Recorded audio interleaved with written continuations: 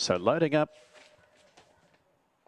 It's Ike Bale, who could be the third greyhound from the same litter to win today, although Zap is well supported at 170 about Ike Bale. They're set for the Nagambie gutter cleaning.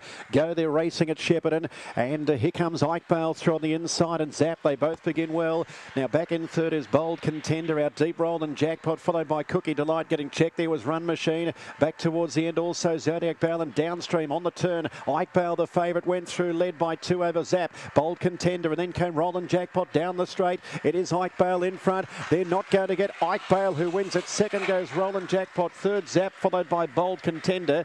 Then came Zodiac Bale and Run Machine, Cookie Delight, and downstream towards the end 25-26. And another one from the Barsha Bale Dinah Patty litter.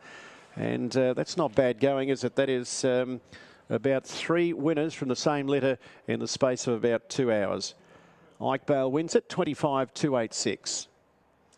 Ike Bale, my Barsha Bale out of Dinah Patty. What a sort of a stellar run for the litter here today.